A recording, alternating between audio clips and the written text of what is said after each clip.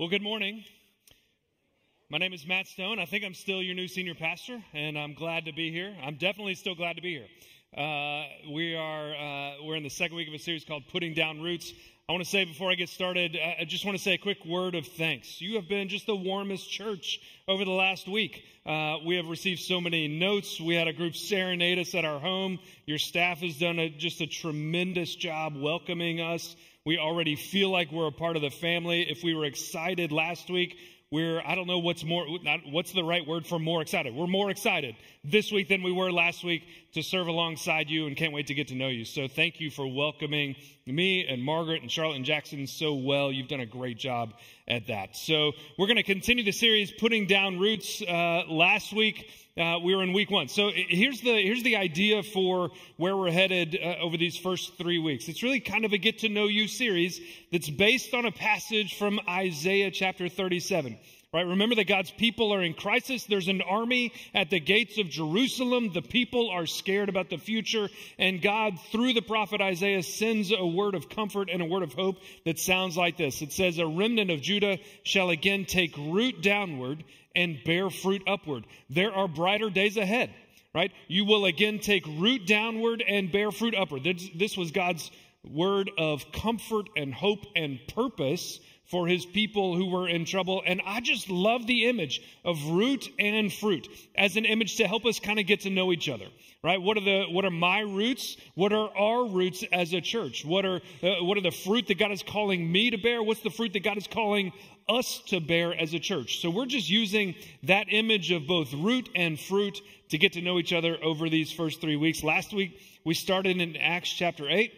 With the story of the B-team disciple named Philip preaching in a place that nobody really wanted to go. It was a place called Samaria Sabasta. And we talked about how a lot of us have had that notion, have had that experience of feeling like Samaria. I'm not sure if God wants me. I'm not sure if I'm worthy. And yet God is sending word of his gospel to us from the day that we're born. God is chasing us from the day that we're born so that we might know the power of belonging to him, the power of what it means to be one of God's own. And so that's where we were last week. We talked about roots and how we are rooted in our identity as children of God, and it's that identity that drives us forward. So that's where we were last week. This week, we're going to continue the story because the truth is the story that we hear about Philip in the first half of Acts chapter 8 isn't the last time that we hear Philip. It's not even the most famous story that we hear about Philip. So we're going to pick that story up this week in Acts chapter 8, same chapter, but we're going to do the back half of chapter 8. So if you have your Bibles, I'd encourage you to take them out. You can look at your Bibles. If you got your Bible on your phone, you can do that. Nobody's going to judge you. It's going to be okay. Look at your Bible on your phone and turn to Acts chapter 8. We're going to start in verse 26. And here's how this part of the story begins. It says that an angel says to Philip, right, same guy that we were talking about last week, an angel says to Philip, I want you to go down to the road that is a wilderness road, a desert road. I want you to go south to the road that goes from Jerusalem to Gaza. And before we continue on, I need to make a confession. And here's the confession. The truth is that my nerdery knows no bounds. It's good for you to go ahead and know that. It's better for me to confess it on the front end. That way you don't have to awkwardly discover it in like 6 minutes from now. I'm just a huge nerd. One of the facets of my nerdery is maps. See, I told you I'm a nerd. I love maps, but here's why I love maps. In particular, I love biblical maps, and here's why. The reason is that for a lot of us, when we read these stories in Scripture, they tend to hover above the earth. Right? They're almost a different realm. Not only are they a different time, but they're almost a different realm. They don't even happen on our world. They're so wrapped in either baggage or mystique or whatever it is that they tend to hover above the earth.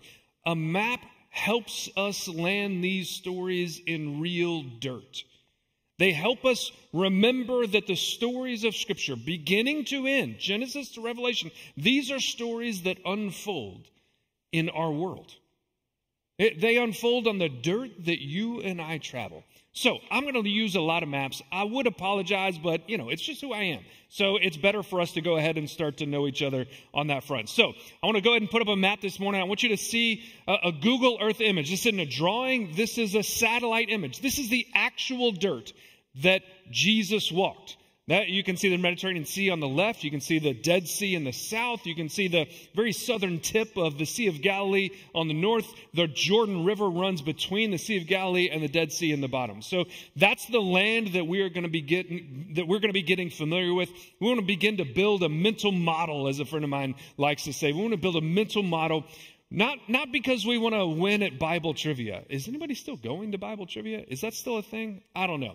The reason we're doing maps is not about Bible trivia. The reason that we're doing maps is we want to land this story in real dirt. The truth is, understanding the map isn't going to change our interpretation or our understanding necessarily of the story we're looking at today. That won't always be the case, but today it's the case.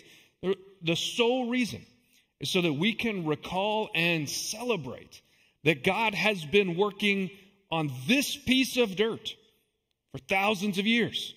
Since the beginning, God has been at work in our world. So we're going to take a look at it. I want to go ahead and put up where Jerusalem was. That's where Philip started his journey. Last week, he traveled to Samaria Sabasta, which is north of Jerusalem. You can see that up there.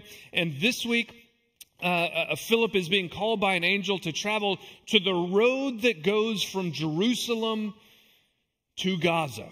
And there's a couple things that are important about this. One, it's interesting that the angel doesn't tell Philip to go to a city. He says, go to the road that leads from Jerusalem to Gaza. And then there's this note that, oh, by the way, it's a desert road. And it's a desert road not because that road is traveling through the desert between Jerusalem and Gaza. That's not the desert.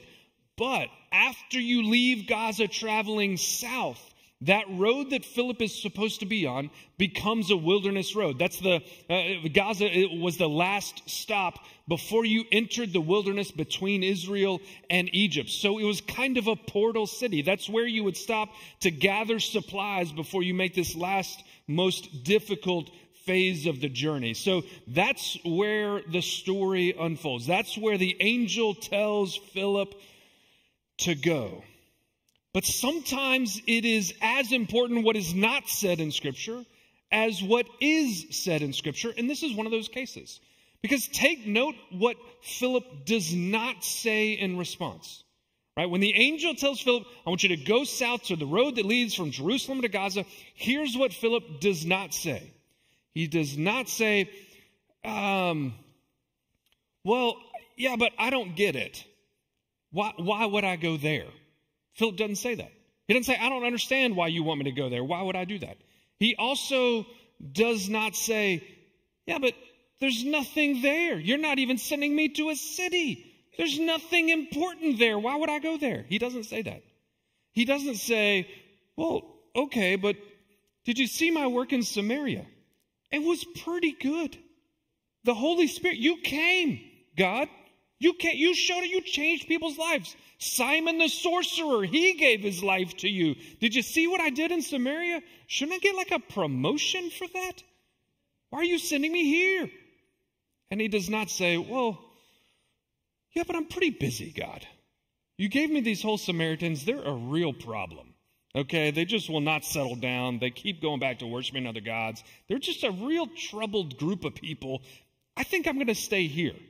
He doesn't say any of that. Do you know what he says in response? You can read it. It's the first sentence in verse 27. You know what he says? Nothing. Read the first sentence of verse 27. So he got up and went. When the angel tells Philip, go south to the road from Jerusalem to Gaza, Philip's only response was to start out on the journey. He heard God's call. He heard the word of the angel, the messenger from God. And he responded.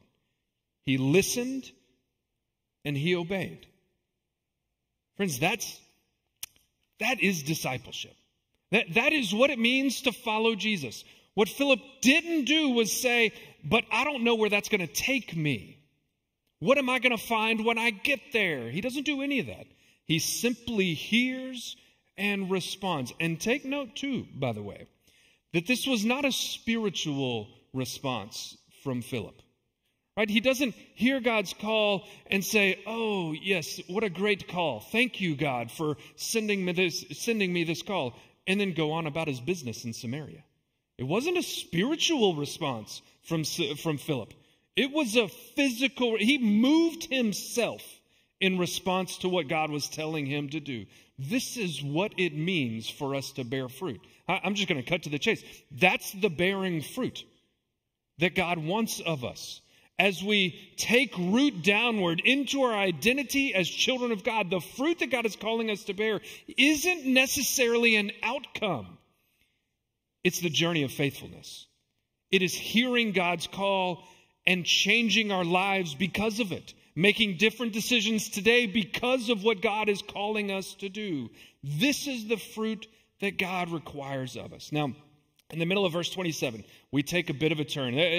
Luke, as he describes the story, starts out in kind of a different direction. He starts talking about on that road, there was an Ethiopian eunuch who was a member of the court of the Candace in Ethiopia. Candace was a name. For us, it feels like a name. It's more title there. Think of Pharaoh or Caesar. That's what Candace is. So what we're hearing from Luke, what Luke, the author of Acts, is telling us is this is an Ethiopian man who's a eunuch, who is an official in charge of the treasury in Ethiopia. And there's a few things that we need to just take note of before we dive a little bit deeper into that story. The first one is he's Ethiopian. And I just want to take what I'm about to tell you, take it and put it in your pocket and save it for later. Here's the thing about Ethiopia. In the Roman worldview, Ethiopia is the southernmost tip. There's nothing beyond that. There's nothing more southern than Ethiopian in the Roman worldview. Now, you and I know that's not true, but in the Roman worldview, which shaped Israel in this point in history, that was as south as it gets. Just take that, put it in your pocket, and leave it there for a minute. The second thing is, this man is a eunuch, which means we can go back and read throughout the Old Testament. We can go back and read, because he is a eunuch, he has been discounted from the kingdom of God. He cannot even enter into the temple because of who he is. Because of who he is, he has been excluded. That makes it all the stranger, by the way, that Luke tells us he's coming from Jerusalem, headed back home to Ethiopia. And what was he doing in Jerusalem? He was worshiping. But he couldn't have even made it into the temple because of who he is. And yet this man wanted to worship God. There was something compelling about the God of the heavens and the earth, the creator of the heavens and the earth, that this guy wanted to know more about. Even though he was on the outside, he wanted to know more about that God. He wanted to worship that God. So now, as Philip makes his way towards the road that this Ethiopian eunuch is traveling down, as their paths begin to converge, God shows up again. Only this time it's not an angel, it is the Holy Spirit who tells Philip, look, I want you to go to that chariot, because this Ethiopian guy, he's riding in a chariot. He's very important, he's very wealthy, he's very powerful. Important, wealthy, and powerful people travel by chariot in this world. Okay, Philip, go to that chariot and stay near it. What does Philip not say? He does not say, yeah, but God, that's a lovely invitation, but this guy doesn't count. This guy doesn't matter. Why would I go talk to him? He doesn't get included in the kingdom of God. That is exactly what Philip does not say. And I'll tell you what he does say. Listen to this. This is in Acts chapter 8, verse 30. So Philip ran up to the chariot and heard the Ethiopian reading the prophet Isaiah. We didn't expect that. This Ethiopian man shouldn't be in the story. He shouldn't have been in Jerusalem. He shouldn't be in this story. And yet he was in Jerusalem. He was worshiping God. Now he's in the chariot. And now he's reading the scroll of Isaiah. He's reading Isaiah. And then the Spirit said to Philip, go over to the chariot. And Philip ran up. He asked, do you understand what you're reading? That's what Philip said to the Ethiopian. Do you understand what you're reading? And the Ethiopian man replied, how can I unless someone guides me? and he invited Philip to get in and sit beside him. I love this part of the story for a couple of reasons. The first reason I love this part of the story is Philip begins with a question. Right? Philip doesn't begin with a, hey, I know more than you. I'm going to tell you about it. He doesn't begin with, I belong and you don't. So let me just, make sure you know I'm better than you. He doesn't begin with a condescending tone that says, you're less than and I'm greater than. He begins with a question that simply says, hey, do you understand? Do you know what you're reading? And it was that simple question that created an opening. And it was the exact opening for which God sent Philip to a road in the middle of nowhere with no idea why. How can I understand if no one guides me? I love this model of discipleship. Philip hears the call. Philip responds to the call again and again, by the way. And then he guides someone. He offers to guide this man. And by the way, what does that mean about how Philip sees the Ethiopian? He sees this man as one belonging to God. He doesn't see that he's an Ethiopian. He doesn't see that he's a eunuch. He doesn't see that he is powerful and wealthy. He sees that this man needs to hear about the good news of the gospel of Jesus Christ. How can I unless someone guides me? Here's how it unfolds from there. They sit down together, and the passage of scripture that he was reading was out of Isaiah chapter 53. Here's what he was saying. This is what this man was reading, not knowing what he was reading. Like a sheep, he was led to the slaughter. Like a lamb silent before its shearer, so he does not open his mouth. In his humiliation, justice was denied him. Who can describe his generation? For his life is taken away from the earth. You and I know this passage in Isaiah is about Jesus. But the Ethiopian's question was, who's he talking about? Who is this prophet from 600 years ago? Who is he talking about? Is he talking about himself or is he talking about somebody else? And then Philip began to speak. And starting with this scripture, he proclaimed to him the good news of Jesus. He told him the story, starting with where the Ethiopian was. Right there in Isaiah, which, by the way, 2 chapters later, or 3 chapters later in Isaiah 56, there's a beautiful passage about God's invitation to even the foreigner. Even the Gentile is invited into the kingdom of God. Even the eunuch is invited into the kingdom of God. I bet that's where Philip started. And it is not at all where he ended. Because he goes on to tell the story of the one who gave his life, that we might find forgiveness, healing, and life eternal. That's where he went with the story. And as they're riding along, as Philip is telling, there's something about the way that Philip is describing Jesus. There's something about the work of the Holy Spirit through Philip in that moment. This Ethiopian sees a body of water right there and he says, what's to prevent me from getting baptized? And Philip's response is, I don't know. Nothing. Let's do it. It doesn't say that in the Greek, but I feel confident that that's how that went down. Let's do it. And so they get out of the chariot. Philip baptizes this Ethiopian. And I love that as the Ethiopian man comes up out of the water, it says that the Holy Spirit snatched Philip away and sends him to a place called Azotus, which is on the Mediterranean Sea. And Philip continues preaching the gospel all the way north on the Mediterranean Sea, all the way back towards Samaria. He was sent there for a purpose. But he had no idea why. Not in the beginning. He did not have a clue. When he was sitting in Samaria, basking in the victory of God's ministry in Samaria, and the angel shows up and says, I want you to go south to the road between Jerusalem and Gaza. You think Philip had any idea what would happen? No, I don't guess he did. All that he did, we make Christianity so complicated. All that Philip did was listen to the word of God and respond. That's it. I think I'm drawn to the story not only for its simplicity, but because it's what I've tried to do with my life. Right? It makes me think about when I was halfway through my college experience. Right? Halfway, I'm having a good time rolling along, and suddenly the realization dawns, oh, college is going to end at some point. I guess I better figure out what that means for me. I guess I better figure out where am I going to go? And I was fortunate to have been formed by pastors who said, you know, when you're asking questions about what you want to do with the rest of your life, you should consider asking God, what is it that God wants me to do? Not what do I want to do, but what is it that God wants me to do? And so that started for me a process of discernment, about, 15 or 18 months of constant conversation with friends and pastors and people around me, as a constant season of prayer. And I fasted during that season trying to figure out, God, what do you want from me?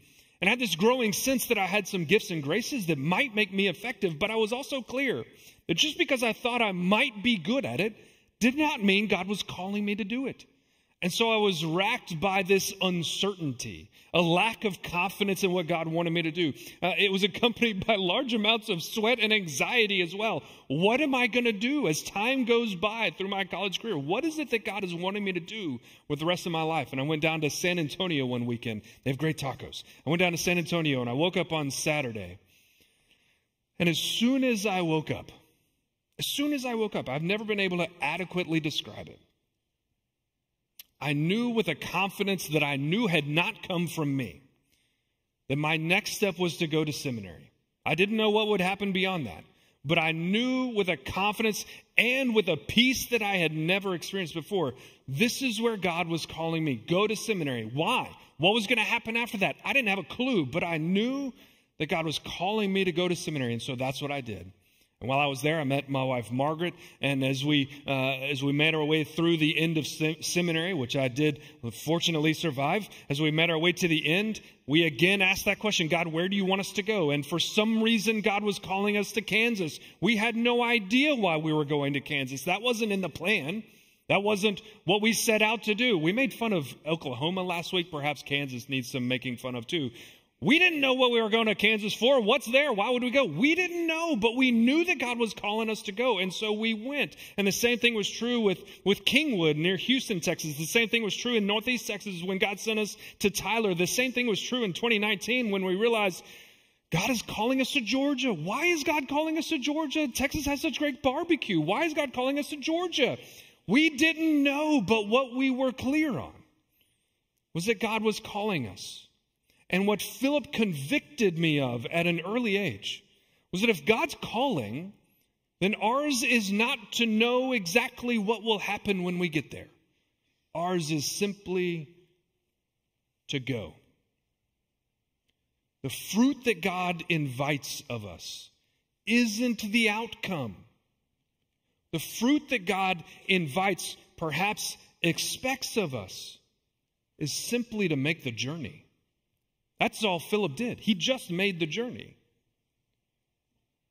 And along the way, he runs into this Ethiopian man who has been searching for who knows how long for a word of good news. Ours is to make the journey of faithfulness wherever it is that God is calling us to go. It makes me think about our high school folks. Our high schoolers who were in Seattle this week, when they flew out yesterday morning, they didn't know what they were going to find in Seattle. It's the West Coast. They didn't know what they were going to find when they got there, and they didn't need to. What they knew was God had called them, and so they went. And yet again, the church is led by that next generation. They just went when God called them to go. Ethiopia was here's the kicker. Ethiopia was the southernmost tip of the known world. Remember back in Acts chapter 1, one of the last things Jesus says to his disciples, you're going to be my witnesses in Jerusalem and Judea. We've already seen that. You're going to be my witnesses in Samaria. We saw that last week. And then what's the last part? You're going to be my witnesses to the ends of the earth. Do you think when Philip was in Samaria and God said, go south, you think Philip knew that by responding to that simple word, he would be fulfilling the Great Commission and sending the gospel to the ends of the earth? I bet he didn't know. And yet God did it. Brothers and sisters, family of God, God is calling. I don't mean just us. We'll talk more about us next week. I mean you. God is calling you. So the question is, are you listening? If you're not listening, that's okay. But it's time to start. If you are listening and you haven't responded, my question to you would be, why? Are you not sure what you're going to find when you get there? If that's what's holding you back, I have good news for you. It's going to be okay. If God's the one calling, what are you going to do? Say no? And friends, if God is calling, and if you have responded, I can't wait to hear. I can't wait to hear what you find when you get there. Let's pray. God, we give you thanks this morning for Philip's story yet again. Oh God, we are grateful for the call that you put on his life, for his willingness to simply say yes. God, we confess that there have been times that we have not heard your call because we weren't even listening. We confess that, oh God, and we pray that you would heal our ears, that we might once again, or perhaps even for the first time, hear the word that you're sending our way. And God, for those of us who have heard your call and not responded, God, we confess our lack of trust to you. We confess our fear. We confess our need for control. And we pray, oh Lord, for healing. Oh God, we want to be Philip. Oh God, we know that you're calling us to be Philip, to hear and to respond, to guide your people into your kingdom. Use us, oh God. We pray all this in the name of your Son, Jesus Christ. Amen.